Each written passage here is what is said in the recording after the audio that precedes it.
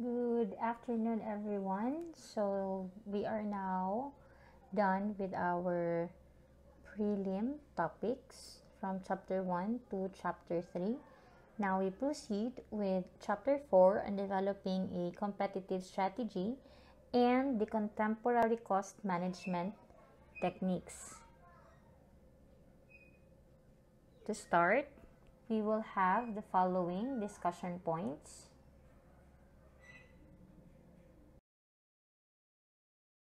First, we will discuss the strategic measures of success, the basic competitive strategies, and the various contemporary cost management techniques. There are 14 techniques now that we will be discussing in a bit.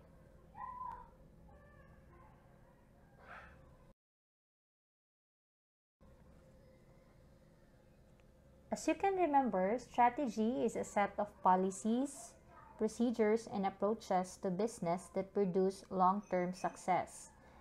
Strategy specifies how an organization matches its own capabilities with the opportunities in the marketplace to accomplish its objectives.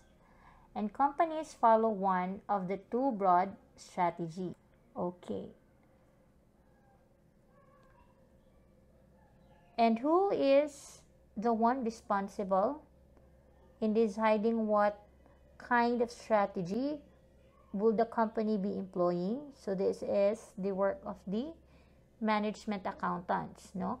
So they work closely with managers in formulating strategy by providing information about the sources of competitive advantage.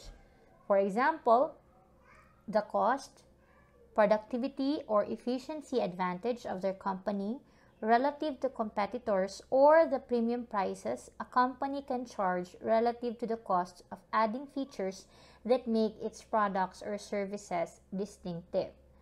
As a management accountant, they help formulate the strategy by answering the following guide questions. As it should be, is there over capacity? Nawala yung overcapacity, but it's another question. Next would be on the various strategic measures of success. Now, so firms use cost management to support their strategic goals.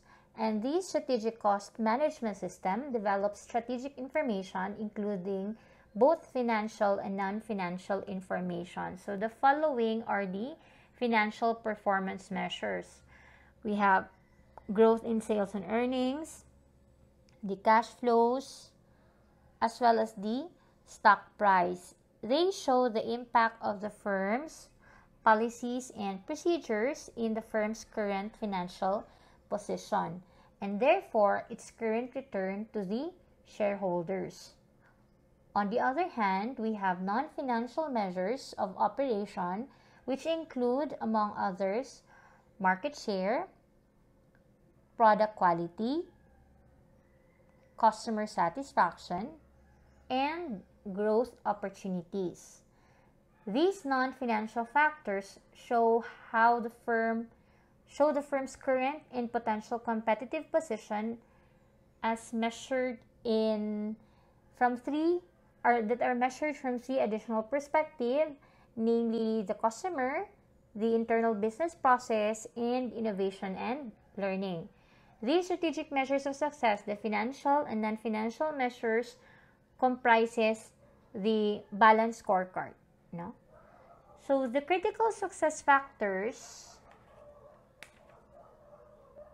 which are also commonly referred to as the strategic financial and non-financial measures of success, are as follows.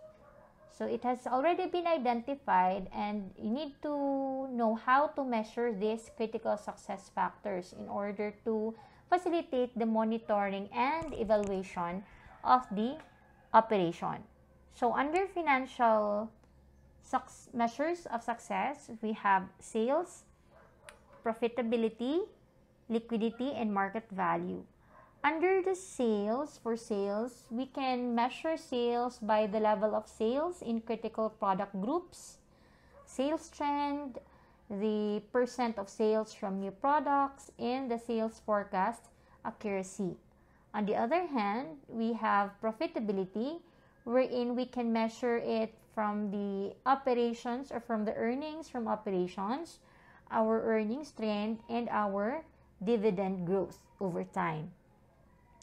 The next one would be on the liquidity, wherein we can measure it through cash flow, its trend, the interest coverage, asset turnover, and inventory turnover. We also have receivables turnover and credit ratings. And finally, on the market value is measured through its share price. Next item would be on the non-financial measures, which comprises of the following: customer satisfaction, dealer and distributor, marketing and selling, timeliness, and quality. Under customer satisfaction class, you need to consider the customer returns and complaints, and you can have it through a customer survey. So you will be compiling all the feedbacks from your customer to know what are the aspects in the operations or from the delivery of service that they would want you to improve on. For dealer and distributor, we can measure it through the coverage and strength of dealer and distributor channel relationship. Just in case you have a number of dealers per state or region. So it could be that for region 10, you only have like 4 distributor or 5 distributor. It would really depend on your operation, no? If that is a fast moving item or not, it will depend on the strategy also on your distribution strategy or channels. For marketing and selling, you can measure it through the trends in sales performance, through number of trainings, number of hours dedicated for trainings, market research activities, and it can be measured in hours or in peso value. For timeliness, you can measure your success factor through on-time delivery performance or time from order to customer receipt. As you know, we really would want to receive our items in a timely manner, no? Because we are looking into the lead time, we plan ahead of time to know kailan kaya ito ma-receive, no? So, we take into consideration the lead time and where would this item come from. Would it be coming from abroad or just local? So, if it is near to our residence, so it must be delivered earlier than that. Pero sometimes,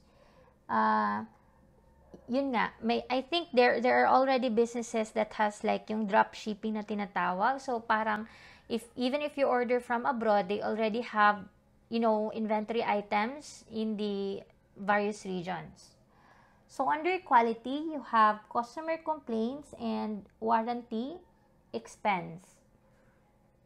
So, if in case you provide warranty for the products you delivered, depende if mataas ba yung parang availment nila sa warranty or meron ka bang kinakailangang i-check bago mo, the quality that you are providing, the quality of the product that you are providing. Baka naman nagbibigay ka na sa kanila ng maraming product na the same product but hindi pa din maganda yung quality. So you will really suffer yung parang reputational risk, may risk doon.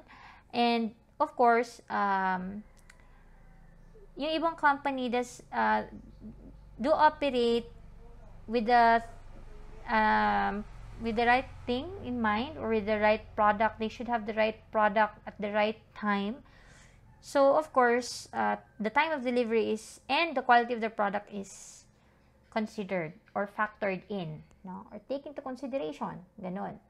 So, for internal business, we have quality, wherein we have the number to measure it. We need to know how many items or products are defective, the number of returns of this product, the customer survey, the amount of scrap, amount of rework, the field service report, warranty claims, and vendor quality defects. For productivity, we have cycle time, from the raw materials to the finished product. How long does it take? We take the labor efficiency, machine efficiency, amount of waste, amount of rework, and scrap. On flexibility, we measure the critical success factor by the setup time and the cycle time. To equipment readiness, we consider the downtime, the experience of the operator, the machine capacity, and the maintenance activities. And on the safety side, we measure our critical success factor by knowing the number of accidents, what are the effects of these accidents. Next would be on learning and innovation. Here, we have product innovation that can be measured through the number of design changes, number of new patents or copyrights, the skills of research and development staff. For the timeliness, how many days will it take? Are there any over or under the announced ship date? For skill development, we have the number of training hours and the amount of skill performance improvement. For employee morale, we have employee turnover, the number of complaints, employee complaints, and employee survey. And finally, on competence, we have the rate of turnover, training, experience, adaptability, financial and operating performance measures. And the last category for under critical success factors are the other factors that wherein dito pumapasok si government relations. We take into consideration the number of violations as well as are there any community service activities of the company. So now, without strategic information, the firm is likely to stray from its competitive course to make strategically wrong manufacturing and marketing decisions to choose the wrong products or the wrong customers. So, we will enumerate here the consequences of lack of strategic information. For one, the decision making based on intuition, Second would be on the lack of clarity about direction and goals. The lack of clear and favorable perception of the firm by customers and suppliers. It will also lead to incorrect investment decisions, ineffective benchmarking, the inability to, effectively benchmark competitors, which results in lack of knowledge about more effective competitive strategies, and failure to identify most profitable products, customers, and market. Now we know the different strategic measures of success and the consequences if we lack an idea or the strategic information. Now we proceed with the competitive strategies. So for a firm to sustain a competitive position, it must purposely or as a result of market forces arrive at one of the two competitive strategies, namely the cost leadership, wherein the firm produce products or services at the lowest cost in the industry, and that the company is considered as a cost leader, which would eventually make sustainable profits at lower prices, thereby limiting the growth of competitions in the industry through its success in price wars and undermining the profitability of competitors, which must meet the firm's low price. And the second competitive strategy is the product differentiation strategy, which creates a perception among consumers that the product or service is unique in some important way, and that here the company can charge higher prices and outperform the competition in profits without reducing cost significantly. No?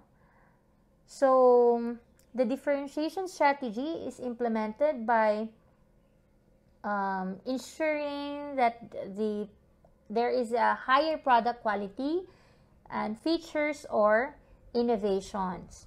Most industries, including automobile, consumer electronics, and industrial equipment, have differentiated firms.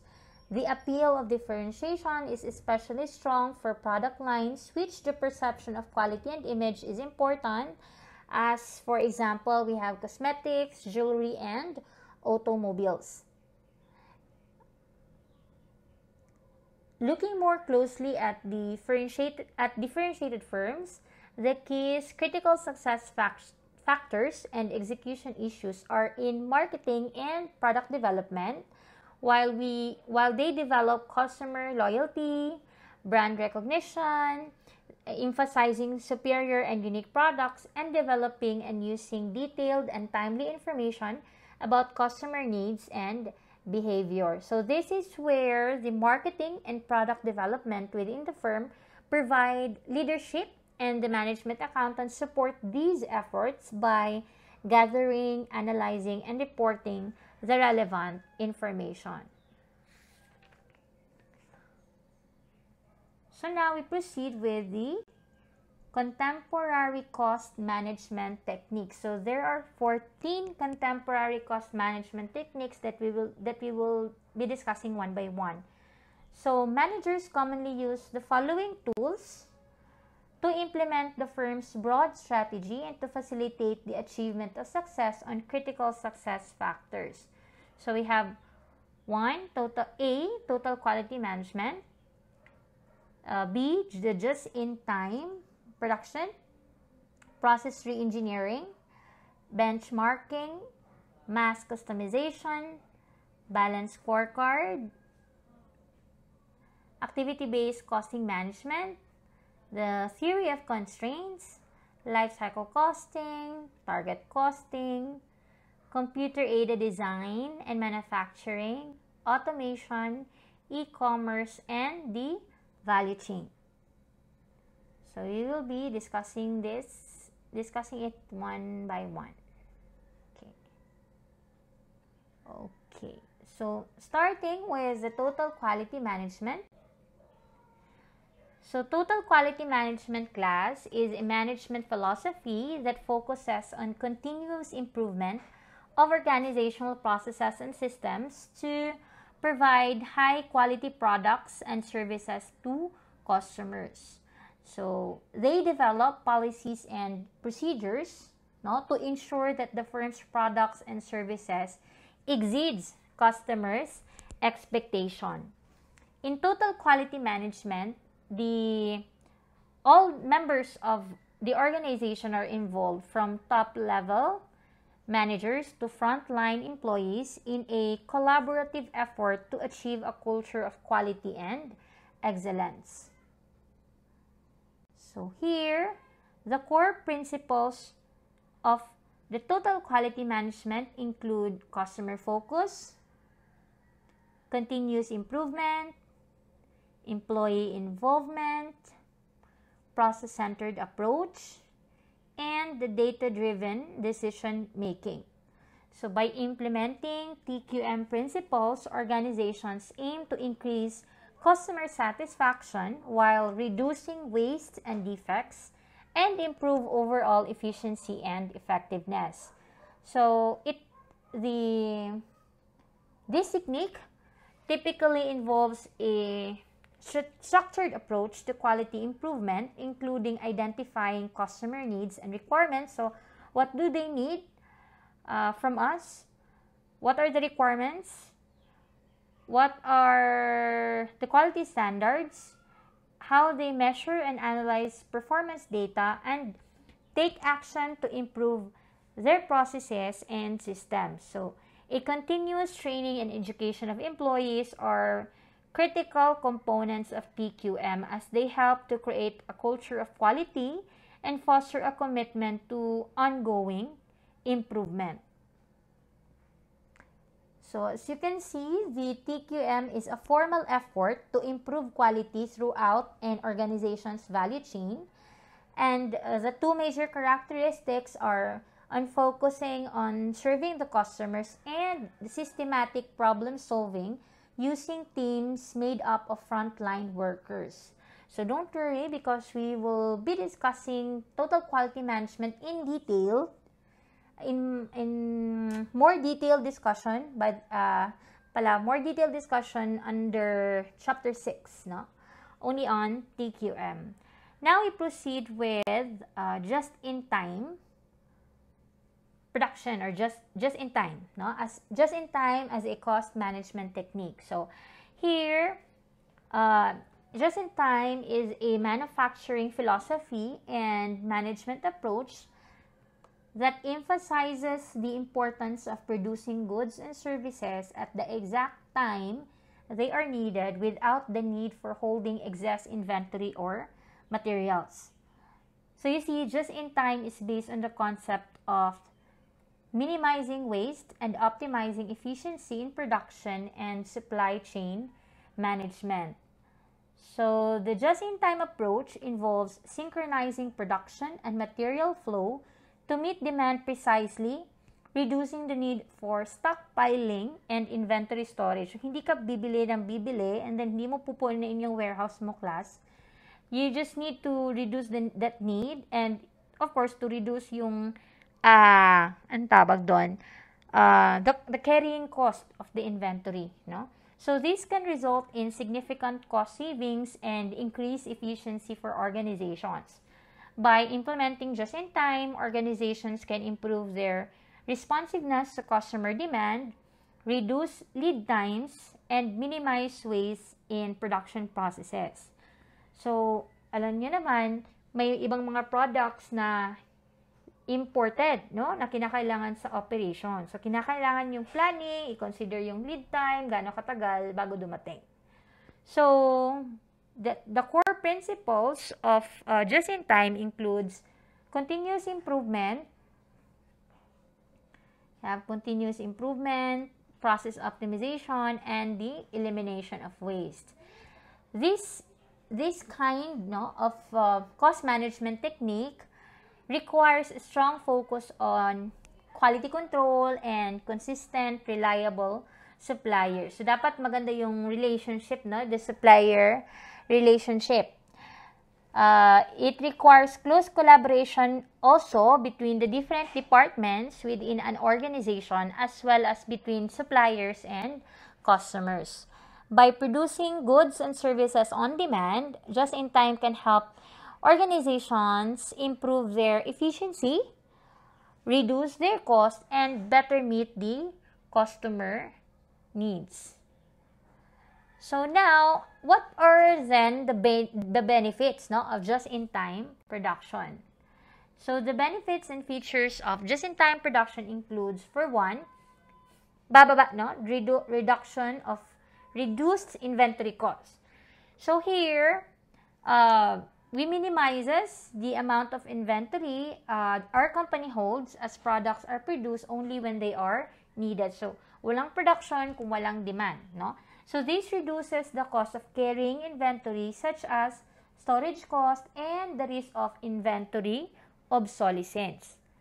And also, if wala ka namang inventory, no, of these finished goods na wala pang demand, yung risk din, yung mga theft, yung what if magkaroon ng sunog, bababa din siya kasi walang mga walang item or product na naka-store, no? So yung risk ng mga hindi natin malaman, like fraud, like yun nga, theft, no? Yung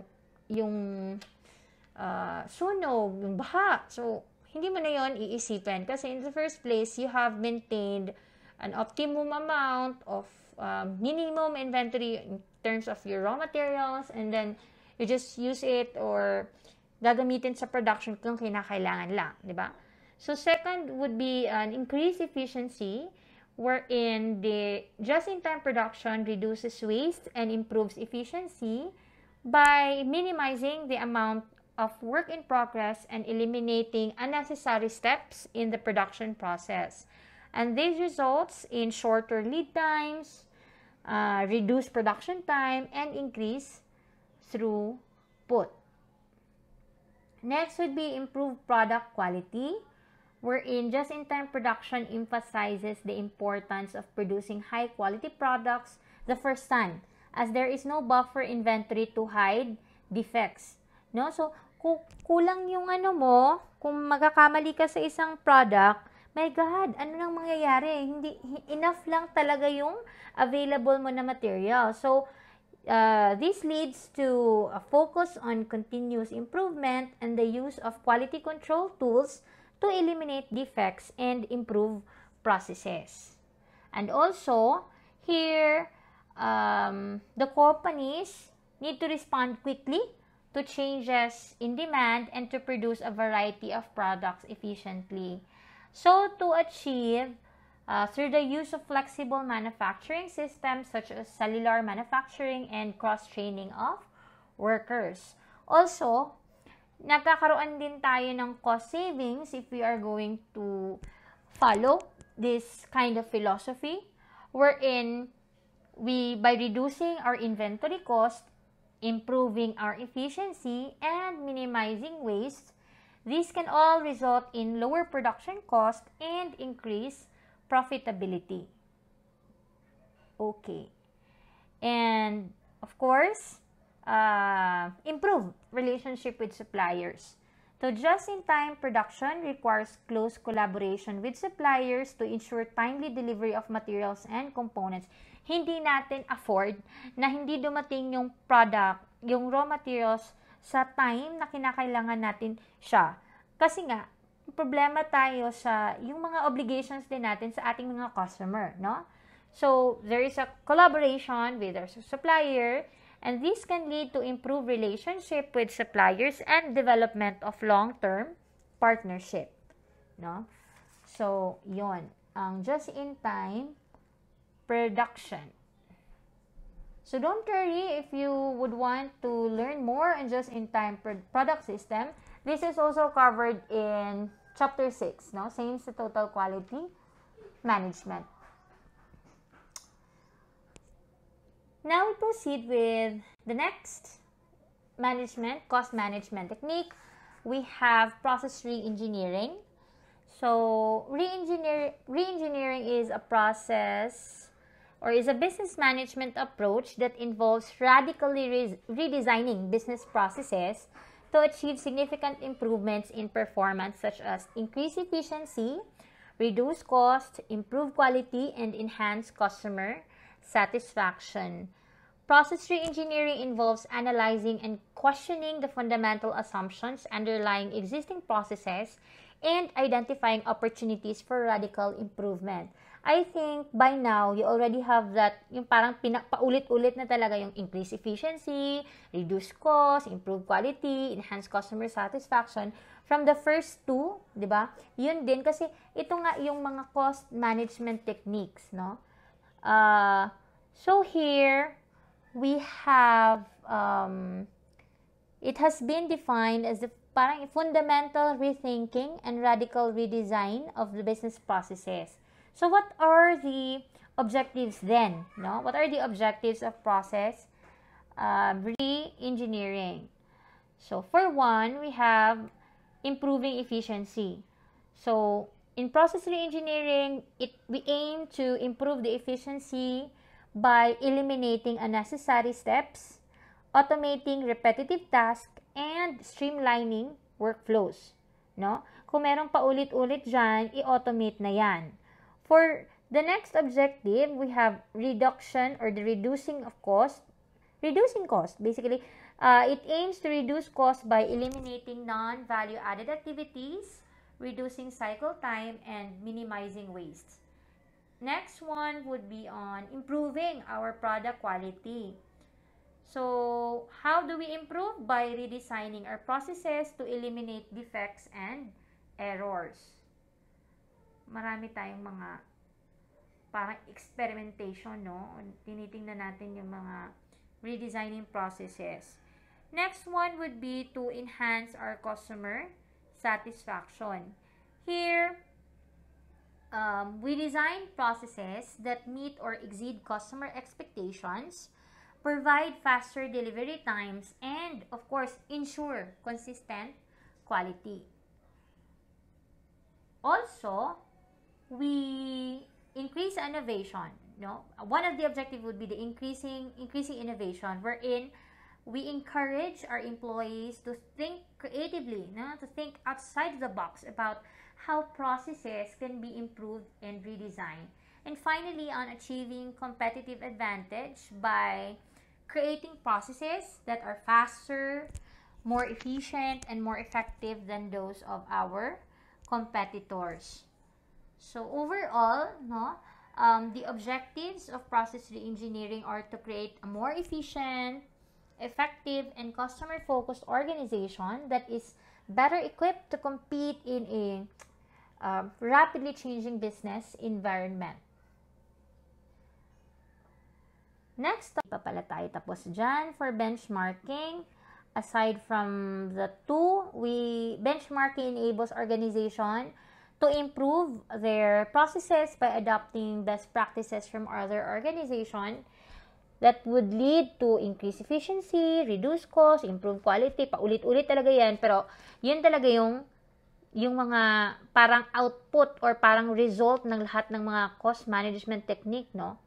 And of course, with the customer satisfaction, we would want to enhance the customer satisfaction by adopting those best practices. And by benchmarking also, it enables organization to identify best practices in innovation and also adopt. Hindi lang i-identify mo yung best practices ng innovation, but also i-adapt mo din yung best practices para ma-improve yung innovation capabilities. Mahirap din naman, nag-benchmark ka nga, kaso nga lang, hindi mo naman ginagamit sa inyong operation. So, parang wala lang din, parang naghahanap ka lang ng mga notes, maganda yung sa kanila, tapos wala. Hanggang sa papel lang siya. So, hindi naman din ganon, di ba? So, today, benchmarking efforts are facilitated by cooperative networks of non-competing firms that exchange benchmarking information. Now, we proceed with next item on the list would be on mass customization.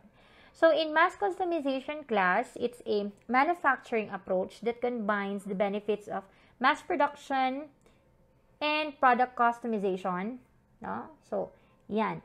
The benefits of mass production and customization, to produce goods that are tailored to the specific needs and preferences of individual customers. Marami ng ganito ngayon, Mass customization allows customers to customize their products to meet their unique needs while still enjoying the efficiencies and cost savings of mass productions.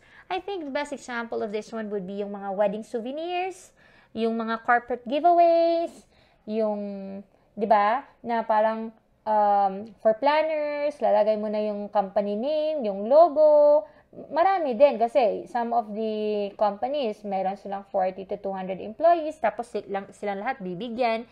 Yung mga supplier, yung customer, bibigyan din. So, ito, nagkakaroon ng mass production and then also product customization that would really fit yung need ng company. Of course, mass customization involves the use of advanced technologies and flexible manufacturing processes to produce a wide range of products that can be customized. Meron tayong payong, meron tayong mga mugs, tumblers, calendars. Ano pa ba? Yung mga passport holder, yung even pens right now, 'di ba? Na ano na sila, naka-customize na sila.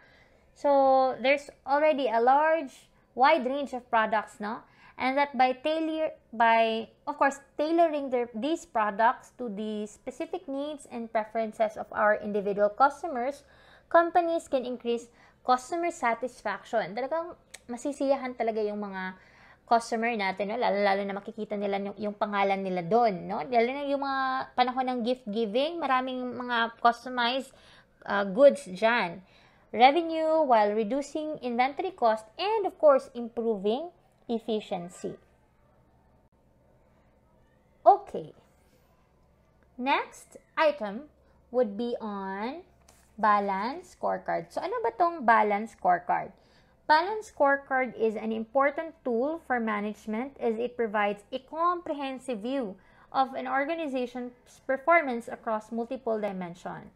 So, it translates an organization's mission and strategy into a set of performance measures that can be used to track progress and, of course, make informed decisions.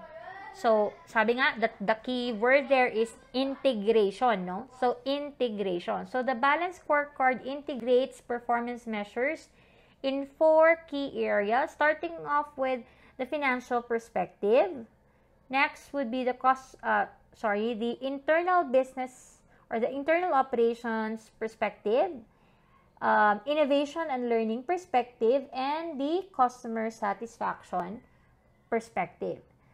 So, the balance scorecard is an important tool for management as it provides a framework for aligning strategy with performance, providing a comprehensive view of performance, facilitating communication and collaboration, ang rami, no? Encouraging continuous improvement, and thus supporting decision making.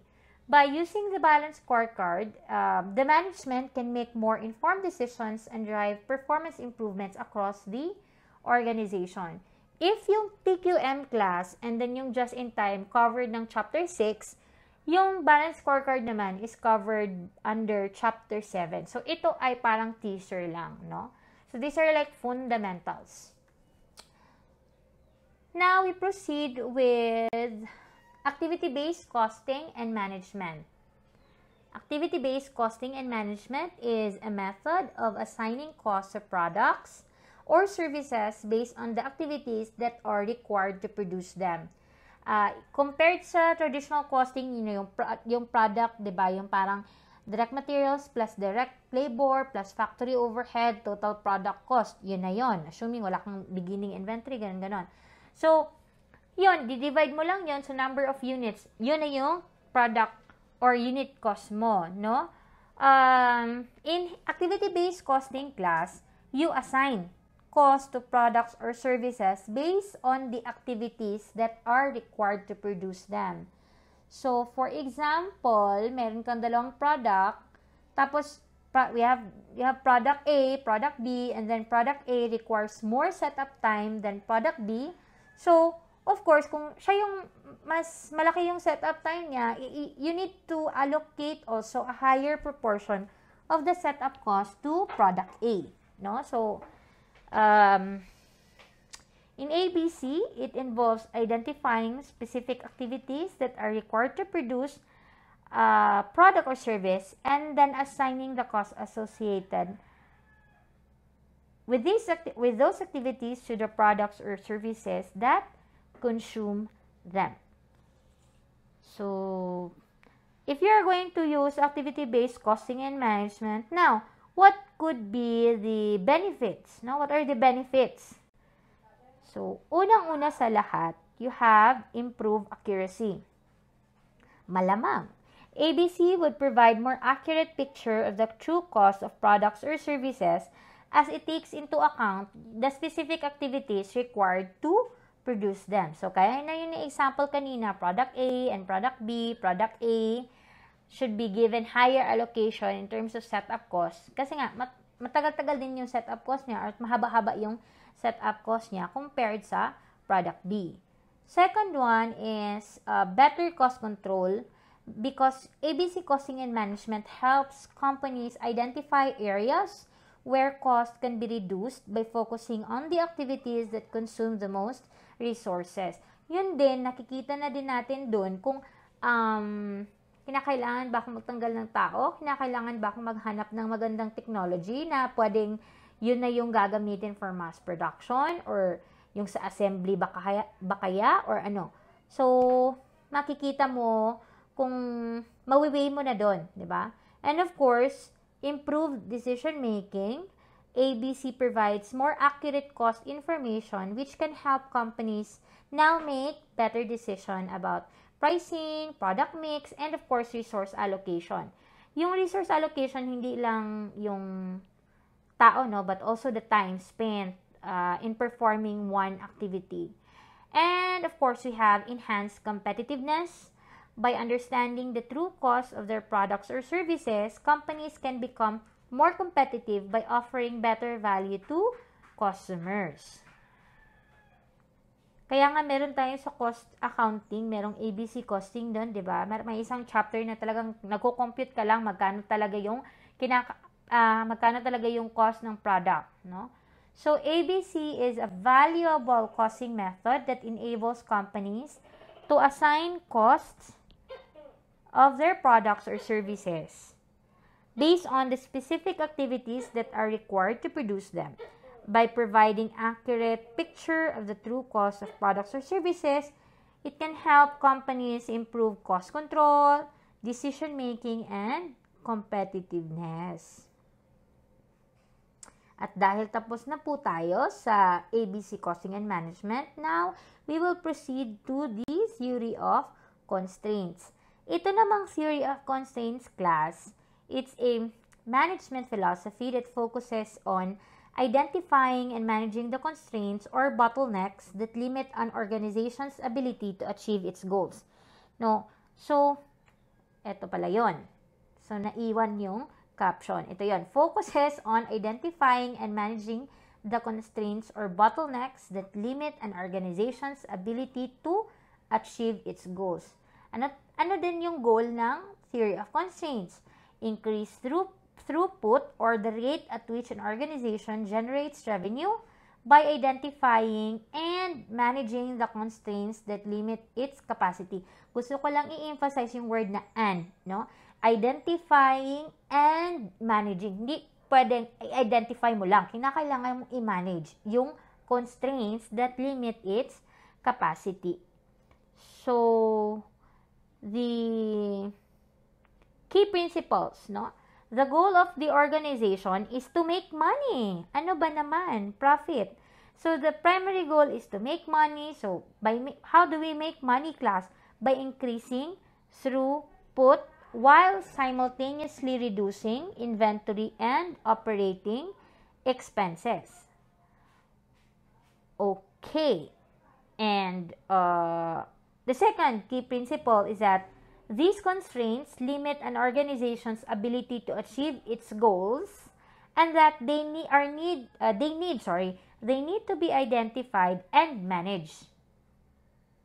And by managing constraints, we focus on their impact on the organization rather than their specific technical characteristics. Ano ba yung impact? May financial bang impact?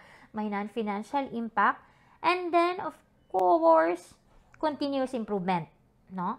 Essential talaga yung continuous improvement in order to achieve their goals, and thus of course requires a continuous process of identifying and managing constraints. Baka naman sa isang taon naka-identify ka na manage mo na, pagka sa susunod na taon wala na, you already stop identifying and managing the constraints.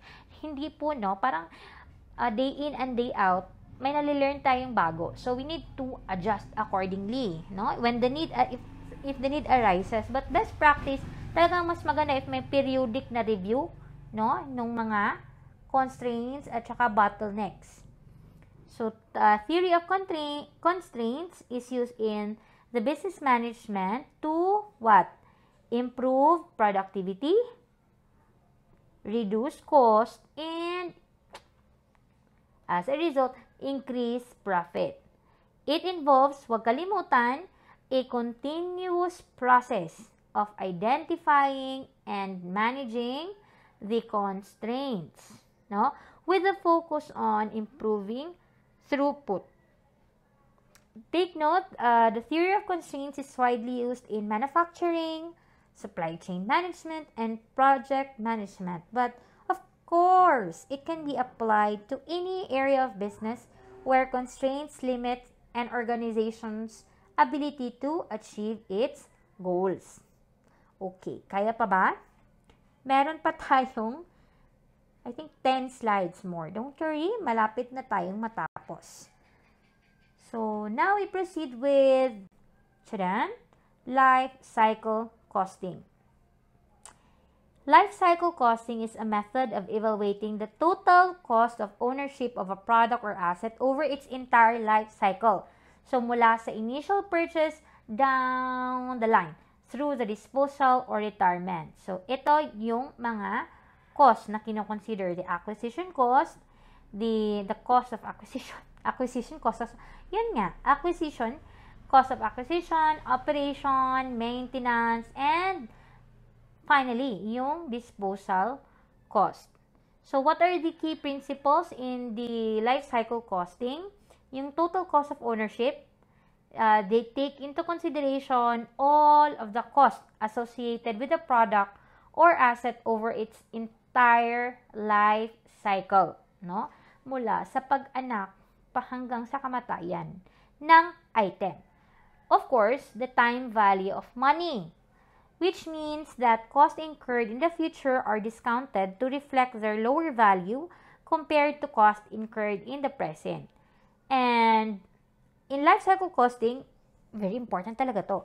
In comparing alternatives, no? Kasi nga, here in life cycle costing, it allows for the comparison of alternative products or assets based on their total cost of ownership over their life cycle. And, di ba, yun nga, baka naman bibili ka ng item, let's say for example, yung spare parts na parang tatagal lang ng 3 years, mas cheaper siya, pero may another alternative na tatagal siya ng 3 years. Yeah.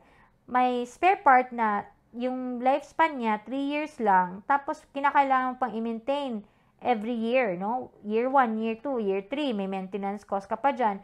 Compared sa, of course, kasi 3 lang, let's say for example, bababa, cheaper siya. Pero here comes another product, let's say, tatagal siya ng 5 years, yung maintenance cost din niya is, if i-total mo, mas mababa compared sa yung isang item, so, i-consider mo na din yon, no? Pero, of course, maraming consideration hindi lang din yung dalawa lang. Kasi titingnan mo din, baka naman yung pagdating ng 3rd year, magiging obsolete na kaya yung spare part na yon, or baka meron ding bagong invention or bagong product line na parang mas mataas pa yung kalidad kaysa sa existing na product. No? So, ibigay na natin yan sa technical team. Sila yung mag-iisip ng gano'n, no? But of course, yung sa on the finance side, you need to consider all the costs incurred. Where do we usually use life cycle costing class? It is particularly useful in industries where assets have a long lifespan, such as infrastructure, construction, and transportation. And of course, by considering the total cost of ownership of assets, companies can make more informed decisions about the most cost-effective way to manage their assets over their life cycle. And it's very important din pala, before I forget, yung sa budgeting, di ba? Kasi bibili ka ngayon, tapos, baka kailan mo ba babudgetan ulit yung parang maintenance niya, no? Every year, babudget ka ba nun? Or on the 3rd year ka pa magbabudget. So, importante din yon, no? Para isahan na lang din yung understanding mo na, okay, pag bibiling ko to, ito yung mga budgetary requirement niya for the next 3 years, for the next 5 years, tapos after 5 years, kinakailangan ng ibenta, ganun. So, na-i-incorporate mo na siya sa budget. Okay? Next step would be on target costing. Here, target costing is a method of cost management used in product development and pricing with the goal of maximizing profit margin while meeting customer expectation. Baka naman nagbibenta ka dyan, tapos wala, yung quality mababa, no? So, you need to meet or even so exceed. Mas maganda yung i-exceed mo yung customer expectation. So, in target costing class, you are setting a target cost for a product or service and then working backward to determine the necessary selling price that will meet profit target. Meron palang equation dapat dito, no? Kinakailangan may equation dito. Sulat na lang natin. So, in short, yung target cost, sige, lagay na lang natin TC kasi mahirap pala magsulat dito. TC is equivalent to market, walang insert text dito, MDP, which stands for market determined price less the desired profit. Ayon. So, that is the formula. Target cost equals market determined price less the desired profit. So, the entity using target costing must often adopt strict cost reduction measures to meet the market price and remain profitable. To meet, tama ba? Yes, this is a common strategic approach used by intensely competitive industries where even small price differences attract consumers to the lower priced product. Alam niyo naman, mahirap ng panahon ngayon, so naghahanap talaga tayo ng mas mababang presyo. Okay? So that's it for That is for target costing. Okay. So, hindi pa pala. May key principles pa pala. Ano ba? So, yung key principles na on the profit margin, it should be based on the company's financial goals in the competitive environment. Hindi po tayo nagkakaroon ng negosyo para hindi mag-earn, no? Dito charity. So, kinakailangan may profit, no? And cross-functional collaboration, wherein there is a cross-functional collaboration between product development, marketing, and finance teams to ensure that the product or service meets customer expectations while also meeting cost and profit targets. Kinakailangan pag-usapan talaga natin to. Magkano yung product, yung unit price ng product, magkano ba yung marketing expenses na involved dito. So, yung finance team at saka treasury, maghahanap din ng pera kung saan kukunin, saan huhugutin yung budget, no? So, target costing is used in business management to help companies design products and services that meet customer expectations while maximizing profit margins. So, by using target costing, we can make informed decisions about product design, supplier selections. Product design pa lang, meron na maraming alternatives, diba? Ano kaya kung itong klaseng spares or ano ba? Itong parang item na to, ito yung gagamitin natin. How about yung mga alternatives? Supplier selection, process improvements, to ensure that costs are minimized while customer expectations are met. Okay. Now, we are done with target costing. Ilan na lang? 4 na lang? Kaya pa? Yes, kaya pa. So, yeah, we have computer-aided design and manufacturing. In computer-aided design, or CAD, this involves the use of computer software to create detailed 2D or 3D models of products or parts, no? These models are then used to test and refine designs before production begins, no? Huwag kang mag-produce agad, no? Kinakailangan i-design yan. So, reducing the risk of errors and improving product quality. CAD also allows for the creation of digital prototypes which can be used to visualize the final product and test different design options. Very, very important yung may skill talaga for CAD, no? You need to visualize. Baka naman kasi iba yung naiisip, may communication factor din yun eh. Baka iba yung iniisip ng yung parang proponent ng project na ito at saka yung mag-design, no, ng product. And on the other hand, we have computer-aided manufacturing or CAM that uses also computer software to automate the manufacturing process. The CAM software can be used to create toolpaths which guide machines such as lathes, mills, and routers to manufacture products or parts, and that it can also be used to optimize the manufacturing process by minimizing material waste and maximizing efficiency. So this is used in companies that can create, wait lang, commonly used in industries such as aerospace, automotive, and engineering, where precision and efficiency are critical. Yung parang isang millimeter lang, isang centimeter lang na difference, it can it can spell a difference. It can, disrupt operation. Baka may masira tayong mga equipment dyan kung may mali, no?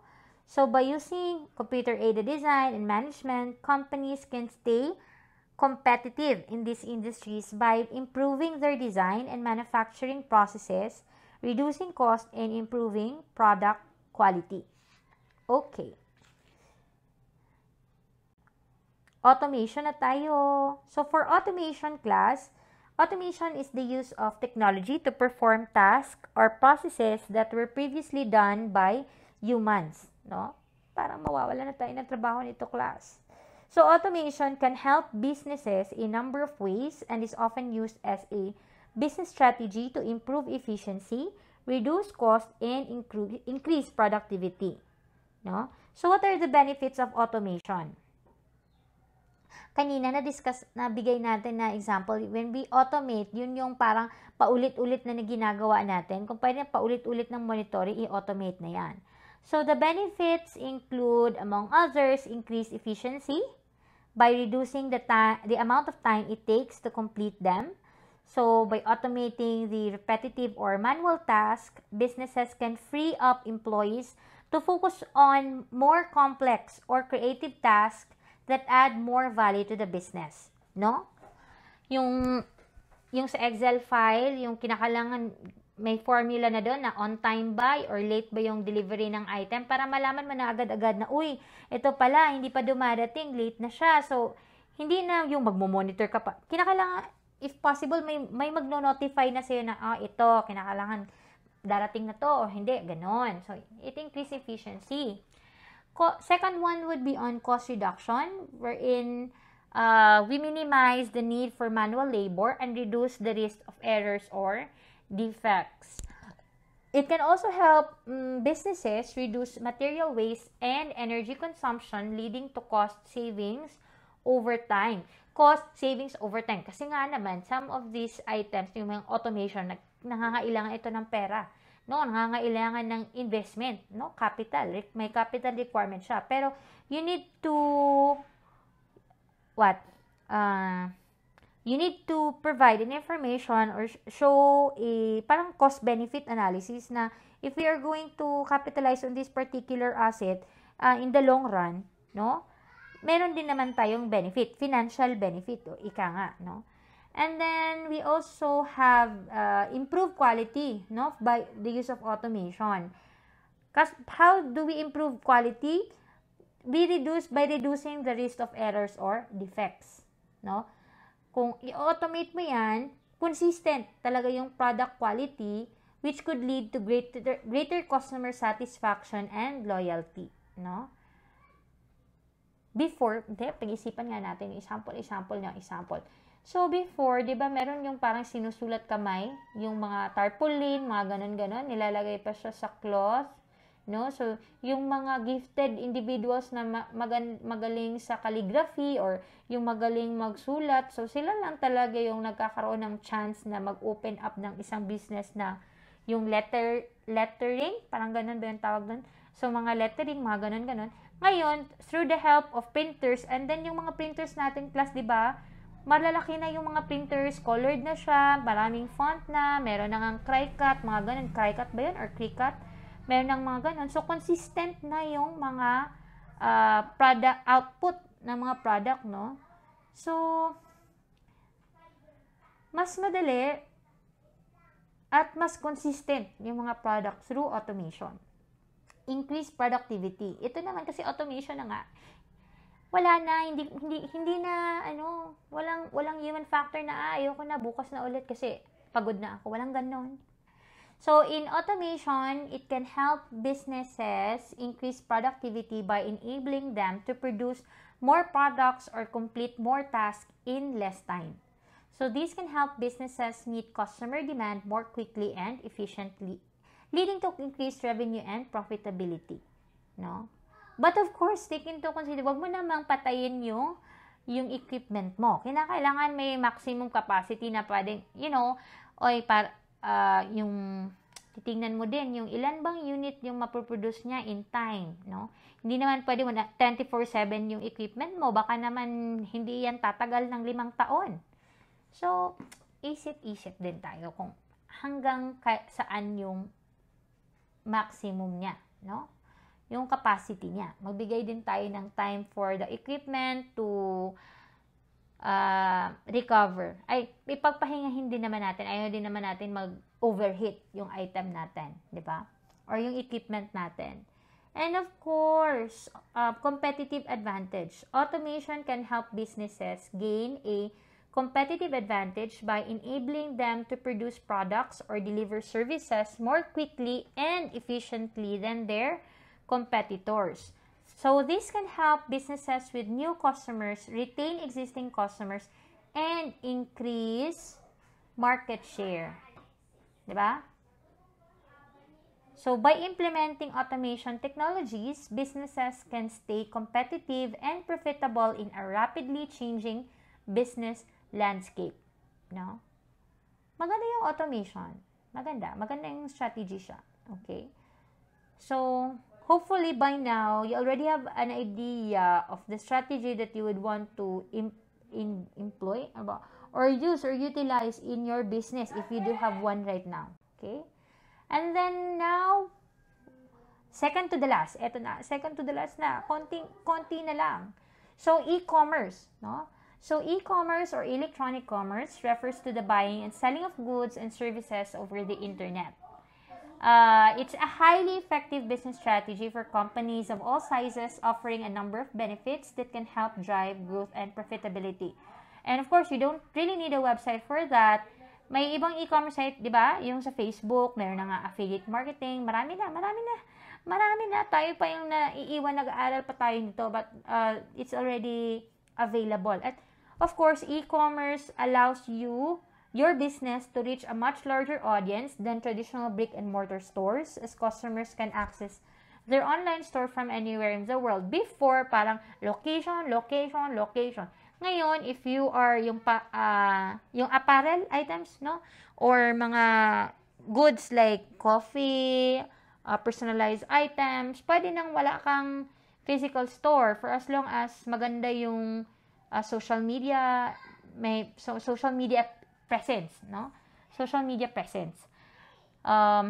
Through e-commerce, it can be more cost-effective than traditional retail as it eliminates the need for physical storefronts, reducing overhead costs such as rent, expense, utilities, and staffing. And e-commerce also allows businesses to automate certain tasks, reducing the need for manual labor. Diba kung may physical store ka, magbabayad ka ng rental, which is fixed, no? Kahit wala kang kita, magbabayad ka nun. Yung utilities, of course, it would depend on what kind of store are you putting up. If ikaw naman yung may coffee shop, kinakailangan, yung iba ngayon ng mga coffee shop, diba, air condition na room. Tapos, what if malaki pa yung area? So, kung malaki yung area, mas mataas pa yung ng capacity ng aircon yung kinakailangan mo, and of course, yung staffing requirement nga. Improve customer experience. In e-commerce, you allow the businesses offer more personalized and convenient shopping experience for customers. Scroll ka lang, you can easily browse products, compare prices, and make purchases from the comfort of your own homes. Diba yung if you would want to buy a new cellphone in Globe kaya, Smart kaya, may nilalagay na silang different plans. Tapos if ito, compare this product to, di ba, may ganun na siya. So, of course, e-commerce can also help businesses increase sales and revenue by offering customers a more convenient and accessible way to make purchases. And, maganda din yung e-commerce kasi natatrack na yung customer data and behavior, which can help target marketing efforts more effectively and increase sales. Naka-embed, parang ano na siya, embedded na siya within the system na nakukuha niya o naggagawa na siya ng summary ng yung parang customer demographics, ilan sa kanila yung babae, ilan yung lalaki, ilang taon yung nasa age bracket na ganito, ganyan, ganito, ganyan. Tapos, if may data pa, if saan location, Philippines ba or outside of country, diba marami ng ganon. So, maganda yun din yung e-commerce class. So, e-commerce can be a highly effective business strategy for companies looking to expand their reach, reduce costs, improve the customer experience, increase sales and revenue, and gain a competitive advantage in their market.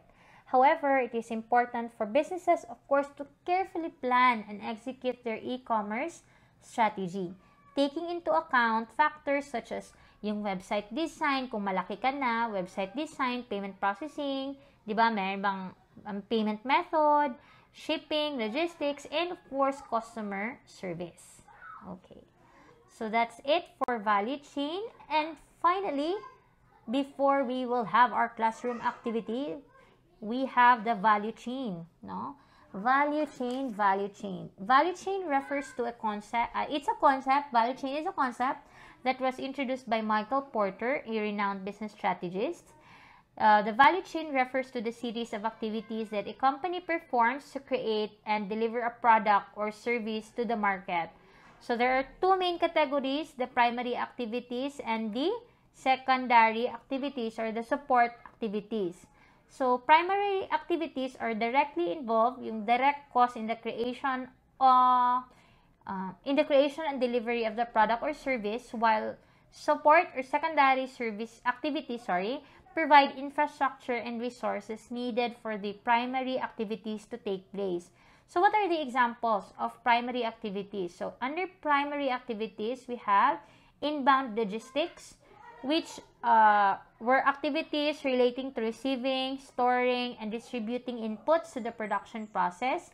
Operations, wherein these activities are related to transforming inputs into finished products or services.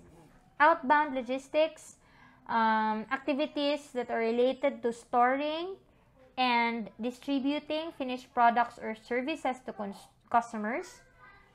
Marketing and sales, activities related to promoting and selling the products or services. And service activities related to providing customer support and maintaining the product or service after it has been sold, after sales, So now we proceed with the secondary or support activities. The first item on the list would be on procurement. So these are activities are related to purchasing the inputs needed for the production process. Technology development, activities related to R&D, so research and development and innovation. Human resource management, activities related to recruiting, training, and managing employees. Infrastructure, activities related to the overall management and support of the company, such as finance, legal, and administration. Okay. So, yun yung primary, yung secondary, or support activities. So, the value chain can be used as a business strategy by companies to identify areas where they can add value and differentiate themselves from their competitors, by working together to optimize the... So, here, yung sa value chain, you can identify areas where you can collaborate with your suppliers, customers, or other partners to create shared value. And by working together, companies can create a more sustainable and efficient supply chain and improve the overall value proposition for customers. So that's the last item for the contemporary cost management techniques. Now, we will need to know if you have questions. Anyone? So we will just pause the video for a while if you have questions, and then we will proceed with the classroom activity. Sige. So for classroom activity, you have here I want you to group yourselves, no? Ilan kayo? Around 30 something. So, can we have 11 team members, no? So, we have this classroom activity. So, Maokini Corp is a mid-sized company that manufactures and sells a line of rattan furniture products. By the way, yung gusto lang natin na objective nito is malaman natin kung alam nyo ba yung how to combine the different competitive strategies that you have learned and we have discussed earlier. Okay? So, the company has been in the business for 30 years and has built a strong reputation for quality and reliability. However, in recent years, the company has been facing increasing competition from low-cost imports from overseas, which has put pressure on its profit margins. Now, the management committee has decided to engage your consultancy services to explore different competitive strategies to regain its competitive advantage in the market. So, prepare a management report. So, if example, ito, in-engage yung consultancy services, di ba sa strategic cost, pwede mo naman i-outsource just in case wala ka talagang specific department na may cost management, no?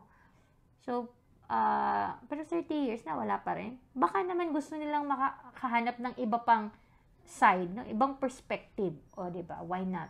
So, you are to prepare a management report. Okay, so in the preparation of the management report, bear in mind na ano bang kinakailangan ng management report? Gawa kayo ng outline. Okay, gawa tayo ng outline. So, what are the items you need to discuss? Give a little bit. Ito naman, may profile na siya. 30 years in business, mid-size, rattan, furniture products. And then, what are the competitive strategies? So, 14, yung contemporary cost management techniques and strategies that we have discussed. So, at least 3 or 4 na magagamit natin for Maokini Corp. Okay? So, we will do a class presentation after. Sige. That would be all for this video, but we are going to discuss it at our Google class. No? We will still continue our discussion, but this would be the end of the presentation. Thank you and good evening.